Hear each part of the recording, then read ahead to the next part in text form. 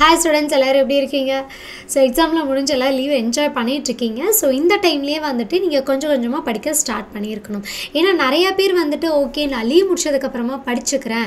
லீவ்ல நல்லா ஜாலியா என்ஜாய் பண்றேன் அப்படினு சொல்லிட்டு இருக்கீங்க. ஒரு சில பேருக்கு ஸ்கூல் இருக்கு. So ஸ்கூல் இருக்கறவங்க எப்படியோ தப்பிச்சிட்டீங்க. அங்க போய் எதையாவது ஒண்ணாவது படிச்சிடுவீங்க. ஆனா ஸ்கூல் இல்லாதவங்க எல்லாரும் நான் வெகேஷன் போலாம் தப்பு கிடையாது. பப்ளிக் எக்ஸாம் முடிச்சதுக்கு அப்புறமா நமக்கு வந்து 1 month 1.5 months லீவ் கிடைக்க போகுது.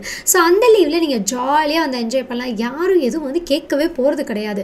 இப்போ இருந்து நீங்க வந்து பாத்தீங்க அப்படினா கொஞ்சம் வந்துட்டு சீரியஸ்னஸோட படிக்கிறதுக்கு வந்து ஸ்டார்ட் பண்ணனும். ஏனா இப்போ நீங்க 11th ஸ்டூடண்ட்ஸா இருக்கீங்க அப்படினா obviously 11th எக்ஸாம் முடிச்சதுக்கு அப்புறமா 12th க்கு வந்து உங்களுக்கு போர்ஷன்ஸ் வந்து எடுக்க ஸ்டார்ட் பண்ணிடுவாங்க. 12th ஸ்டூடண்ட்ஸ் நீங்க காலேஜை தேடி ஓடிட்டு இருப்பீங்க. இதுலயும் இன்ஜினியரிங் என்ட்ரன்ஸ் எக்ஸாம் வந்து படிக்கிறீங்க. ஒண்ணும் பிரச்சனை கிடையாது. நீங்க அடுத்த லெவல் போணும் அப்படினா கொஞ்சம் ஹார்ட் வர்க் வந்து பண்ணி தான் ஆகணும். நம்ம இன்னும் 9th 10th ஸ்டூடண்ட்ஸ் கிடையாது இல்லையா? சோ அடுத்த ரெஸ்பான்சிபிலிட்டி நாம எடுத்துக்கணும். அப்பதான் நம்ம அடுத்த ஸ்டெப் வந்து மூவ் ஆன் பண்ண முடியும். சரிங்களா? ஓகே. அப்ப நம்மளோட ரெஸ்பான்சிபிலிட்டி என்ன அப்படிங்கறத நம்ம பார்க்கணும். இப்போ கரண்டா எல்லாத்துக்குமே நான் எப்படியாச்சும் எக்ஸாம்ல இருந்து சக்சஸ் ஆயிரணும். எப்படியாவது நான் வின் பண்ணிரணும் அப்படிங்கறத மட்டும் தான் நம்ம நினைச்சிட்டு இருப்போம். இல்ல ஒரு சில பேர் வந்து ஃபர்ஸ்ட் ரேங்க் எடுக்கணும், ஸ்டேட் ரேங்க் எடுக்கணும். அந்த மாதிரி எல்லாரும் யோசி ஆனா அதுக்கான ஹார்ட் வர்க் வந்து போடுறமான்னு கேட்டா அது கொஞ்சம் டவுட் தான். ஒரு சில பேர் அதுக்கான ஹார்ட் வர்க் வந்து கொடுக்குறீங்க. ஒரு சில பேர் வந்துட்டு ஓகே பார்த்துக்கலாம் நமக்கு தான் இன்னும் டைம் இருக்குல்ல அப்படின்னு அசால்ட்டாக இருக்கீங்க. ஸோ நீங்கள் ஹார்ட் ஒர்க் பண்ணுறது மட்டும் இல்லாமல் கூடவே குட்டி ஸ்மார்ட் ஒர்க்கு பண்ணுங்கள். டெஃபினட்டாக நீங்கள் வந்துட்டு வின் பண்ணிடுவீங்க. ஸோ எல்லாத்துக்குமே ஆசை இருக்குது. எஸ் நான் கண்டிப்பாக வந்து வின் பண்ணணும் அப்படின்னு சொல்லிட்டு. ஸோ யாருக்கெல்லாம் ஆசை இருக்கோ எஸ் ஐ எம் அ வின்னர்னு சொல்லி கமெண்ட் பண்ணுங்கள். நான் உங்கள் ரியா ஃப்ரம் அண்டர்லேர்னிங். ஸோ நம்ம எல்லாருமே ஆசைப்பட்டால் மட்டும் போதாது. அதுக்கான ஒரு ஃபர்ஸ்ட் ஸ்டெப் எடுத்து வைக்கணும். அதுதான் நம்மளோட ஸ்டடி பிளான். ஸோ எப்படி வந்து படிக்க ஸ்டார்ட் பண்ணுறது? ஒவ்வொரு சப்ஜெக்ட்லேயும் நமக்கு டவுட் இருக்குது. ஸோ கெமிஸ்ட்ரி எடுத்துட்டோம்னா அதுக்கும் doubt, maths, physics, biology and computer science எல்லாத்துக்குமே டவுட் இருக்குது. அப்போது நமக்கு மேஜராக வந்து பார்த்தீங்க அப்படின்னா ஸோ த கெமிஸ்ட்ரி நம்மளோட மேஜர் சப்ஜெக்ட் இல்லையா? அப்போ அதில் நீங்கள் நல்ல மார்க்ஸ் வந்து ஸ்கோர் பண்ணணும் அப்படின்னா அதுக்குண்டான ஸ்டடி பிளான் நீங்கள் பார்க்கணும். ஸ்டடி பிளான் அப்படிங்கும்போது ஒவ்வொரு டேக்கும் நம்ம வந்து போட்டு வச்சிடும். 1 வீக்குக்கு நம்ம இதை போட்டுக்கலாம், இந்த டே நம்ம இதை படிக்கலாம், அந்த நெக்ஸ்ட் டே அதை படிக்கலாம் அப்படின்னு இருக்கும். ஆனால் அந்த டே வைஸ் நம்ம படிக்கிறதெல்லாம் ஓகே தான். ஆனால் அதில் என்ன படிக்க போகிறோம் அப்படிங்கிறது ஒன்று இருக்கணும்ல. ஏதோ ஒரு சாப்டர் படிச்சுட்டு ஏதோ ஒரு நம்ம விஷயத்தை படிச்சுட்டு இருந்தால் எப்படி சக்ஸஸ் ஆக முடியும்? அப்போ அதில் என்னென்ன படிக்கணும் அப்படிங்கிறதும் நமக்கு வந்து தெரியணும். ரைட்? ஓகே. ஸோ இப்போ ஃபர்ஸ்ட் திங் நீங்கள் என்னென்ன மிஸ்டேக்ஸ்லாம் பண்ணக்கூடாது அப்படிங்கிறத நமக்கு தெரியணும். எல்லாருமே வந்துட்டு கண்ணாலேயே படிக்கிறது, நான் வந்து ஸ்கேன் பண்ணிடுவேன், ஸ்கேன் பண்ணால் எனக்கு வந்து மைண்டில் அப்படியே நிற்கும் அப்படின்னு நினச்சிட்டு ஒன்று நினச்சிட்டு இருக்கிறது. ஸோ தயவு செஞ்சு ஸ்கேனிங்கை தயவு செஞ்சு விட்டுருங்க. சரியா? நம்ம இந்த நேமிங் ரியாக்ஷன்ஸ் எல்லாமே நீங்கள் கொஞ்சம் எழுதி பாருங்கள். கண்ணிலேயே பார்த்துட்டு போகாதீங்க. அது இருக்கிறது மேஜர் மிஸ்டேக். அப்புறம் வந்து பார்த்தீங்க அப்படின்னா ஃபைனல் ரிவிஷன் எல்லாமே நம்ம படித்து அப்பப்போ சொல்லி பார்த்துட்ருக்கோம். ஆனால் ஃபைனலி எல்லாமே ஒரு ரிவிஷன் கொடுத்தோமான்னு கேட்டால் அதுவும் கிடையாது. அப்போது நீங்கள் ஃபர்ஸ்ட் திங் என்ன பண்ணணும்? எல்லாம் ஒரு ஸ்டடி பிளான் போட்டு படிக்க ஸ்டார்ட் பண்ணாலும் ஒரு சில விஷயம் எழுதி பார்க்கணுன்னா அது எழுதி பார்த்து தான் ஆகணும். எனக்கு டைம் பத்தல அப்படிங்கிறதுக்காக எழுதி பார்க்காமலாம் இருக்கக்கூடாது.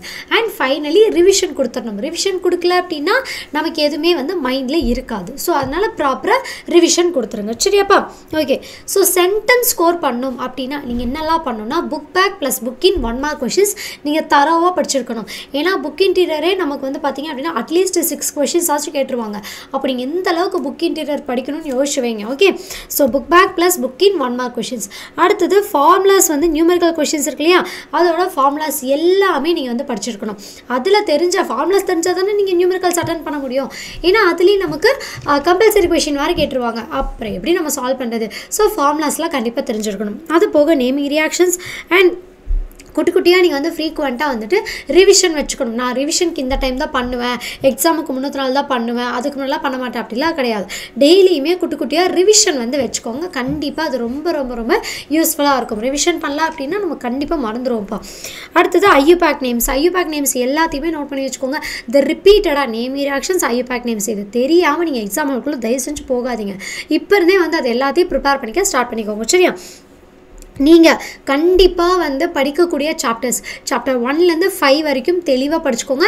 11, 12, 13, 15 சரிங்களா? இந்த எல்லா சாப்டர்ஸும் 5 chapters and plus 9 okay totally 9 chapters இருக்குது. ஓகேவா? இதில் 5 லெசன்ஸ் இருக்குது அண்ட் இங்கே ஒரு 4 இருக்குது. ஸோ டோட்டலி உங்களுக்கு வந்து பார்த்திங்க அப்படின்னா 9 இருக்குது. ஸோ இந்த 9 சாப்டர்ஸையும் தெளிவாக நீங்கள் வந்து படிச்சுக்கோங்க. நெக்ஸ்ட்டு ஒரு 3 ப்ரீவியஸாக கொஷின் பேப்பர்ஸ் ஆச்சும் டெஸ்ட் எழுதி பாருங்கள். ஓகேவா? இப்போ மேக்ஸ் அப்படிங்கும் போது அதுக்கேற்ற மாதிரி நம்ம நம்பர் ஆஃப் கொஷின்ஸ் பேப்பர் சொன்னோம். ஸோ கெமிஸ்ட்ரிக்கு நீங்கள் 3 கொஷின்ஸ் எடுத்து ப்ராக்டிஸ் பண்ணலாம். ஒரு 4 to 5 டைம்ஸ் வந்து ரிவிஷன் வந்து மஸ்ட்டுப்பா. 4 to 5 டைம்ஸ் வந்து கண்டிப்பாக நீங்கள் பண்ணியே ஆகணும் சரிங்களா? ஸோ எனக்கு வந்து சென்டம்லாம் வேண்டாம், நான் 75+ எடுத்தால் போதும், அதுக்கு மேலே நான் ஆசைப்படலை அப்படின்னு சொல்லிருப்பீங்கல்ல, அவங்க எல்லாரும் இந்த பிளானை ஃபாலோ பண்ணிக்கோங்க. புக் பேக் 1 மார்க்ஸ் படிங்க. ஆல் சாப்டர், ஸோ எல்லா சாப்டரும் நீங்கள் வந்து படிக்கணும். All chapter important questions. So நீங்கள் சென்டம் ஸ்கோர் பண்ணணும்னு நினைக்கிறவங்களாம் மஸ்ட் டு சாப்டர்ஸ் இது, பட் ரிமைனிங் சாப்டர்ஸும் நீங்கள் வந்து படிக்கணும் சரியா? ஓகே, ஸோ 75+ எடுத்தால் போதும் அப்படிங்கிறவங்க ஆல் சாப்டர் இம்பார்ட்டன்ட் கொஷின்ஸ் வந்து பாருங்கள் அண்ட் ரிப்பீட்டட் கொஷின்ஸாக படிங்க சரிங்களா? இம்பார்ட்டன்ட் கொஷின்ஸ் அண்ட் ரிப்பீட்டடாக எந்த கொஷின்ஸ் எல்லாம் கேட்டிருக்காங்களோ அதை நீங்கள் ஃபோக்கஸ் பண்ணலாம். ஓகே, அடுத்தது 2 to 3 டைம்ஸ் வந்து கண்டிப்பாக ரிவிஷன் பண்ணிடணும். அண்ட் 1 to 2 கொஷின் பேப்பர்ஸ் ஆச்சும் ப்ரீவியஸ் இயர் கொஷின் பேப்பர் அதை நீங்கள் ரீகால் பண்ணியிருக்கணும். எழுதி பாருங்கள், சும்மா வந்து அதையும் கண்ணில் பார்த்துட்டு போகாதீங்க, எழுதி பாருங்கள். ஓகேவா? இதுவும் எனக்கு வேணாம், எனக்கு வந்து இப்போ ரொம்ப எனக்கு வந்து ஸ்ட்ரெஸ்ஸாக இருக்கேன், எனக்கு வந்து பாஸ் ஆனால் போதும் அப்படிங்கிற ஒரு கேட்டகரி இருப்பீங்க. ஆனால் வந்து இதை கொஞ்சம் அவாய்ட் பண்ணிக்கலாம்னு நினைக்கிறேன். ஜஸ்ட் பாஸ் எல்லாம் வந்துட்டு நம்ம வச்சு ஒன்றும் பண்ண போகிறது கிடையாது. ஆனால் இதை தெரிஞ்சு வச்சுக்கோங்க, நீங்கள் ஸ்டெப் பை ஸ்டெப் வந்து படிக்கலாம். ஃபஸ்ட்டு ஜஸ்ட் பாஸோட ஒரு கேட்டகரி இந்த சாப்டர்ஸ் எல்லாத்தையும் முடிச்சிட்டிங்க அப்படின்னா அடுத்தது போங்க 75+ போங்க. அடுத்து நீங்கள் சென்டம் ஃபோக்கஸ் பண்ணுங்கள். அப்படி நீங்கள் பண்ணுறதுக்கு இது ரொம்ப யூஸ்ஃபுல்லாக இருக்கும் சரியா?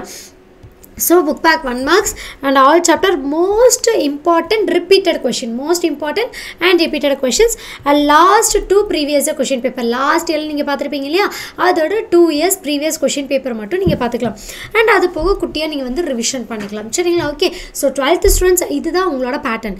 இதை நீங்கள் ஃபாலோ பண்ணிட்டீங்க அப்படின்னாலே ஈஸியாக வந்து மார்க் ஸ்கோர் பண்ணிடலாம். அண்ட் 11th ஸ்டூடெண்ட்ஸ் உங்களோட திங்ஸ் எல்லாம் நீங்கள் நோட் பண்ணி வச்சுக்கோங்க. நீங்கள் வந்துட்டு சேம் அதே தான், புக் பேக் கொஷின்ஸ் படிக்கிறீங்க, புக் இன்டீரியர் 1 marks and நியூமெரிக்கல்ஸ்க்கு வந்து ஃபார்முலாஸ் படிக்கிறீங்க, தென் நேமிங் ரியாக்ஷன்ஸ் அண்ட் ஃப்ரீக்வெண்ட்டாக ரிவிஷன் மட்டும் கொடுத்துட்டே இருங்க and IU back names. Okay, இதில் நீங்கள் படிக்கக்கூடிய சாப்டர்ஸ் 1, 4, 5, 9, 10, 11, 13, 14 சரிங்களா?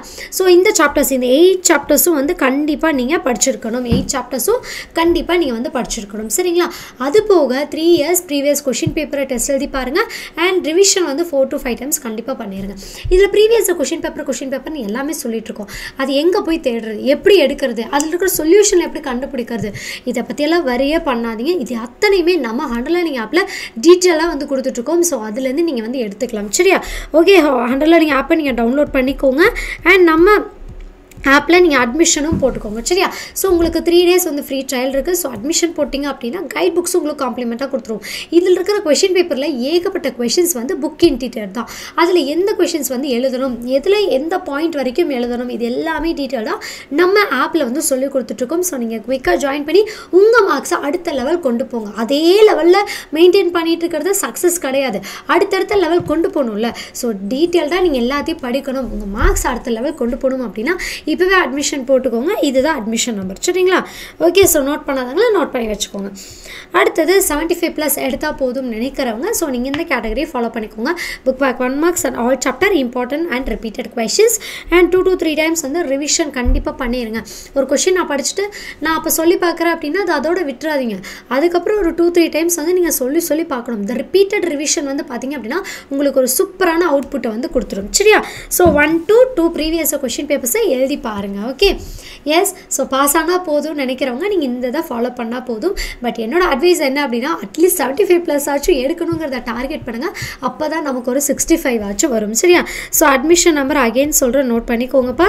ஸோ இந்த நம்பரை நீங்கள் வாட்ஸ்அப் பண்ணலாம், இல்லை இப்போவே நீங்கள் கால் கூட பண்ணிக்கலாம் சரியா? ஸோ கால் பண்ணி நீங்கள் வந்து அட்மிஷன் வந்து போட்டுக்கலாம். 3 days ஃப்ரீ ட்ரையல் இருக்குது. ஸோ ட்ரையல் எடுத்துகிட்டு நீங்கள் அட்மிஷன் போட்டுக்கோங்க. அண்ட் இது எல்லாமே டீட்டெயில்டாக படிக்கணும் அப்படின்னா கண்டிப்பாக நம்ம லைவ் கிளாஸ் வந்து ஜாயின் பண்ணிக்கோங்க. ரெகுலராக நம்ம அண்டர்லைனிங் சேனலில் லைவ் கிளாஸ்லாம் போயிட்டுருக்கு. ஸோ மிஸ் பண்ணாமல் ஜாயின் பண்ணிக்கோங்க. ஓகேவா? ஸோ எல்லாத்துக்குமே ஆல் தி பெஸ்ட். இப்போ இருந்தே ப்ரிப்பரேஷன் ஸ்டார்ட் பண்ணிக்கோங்க.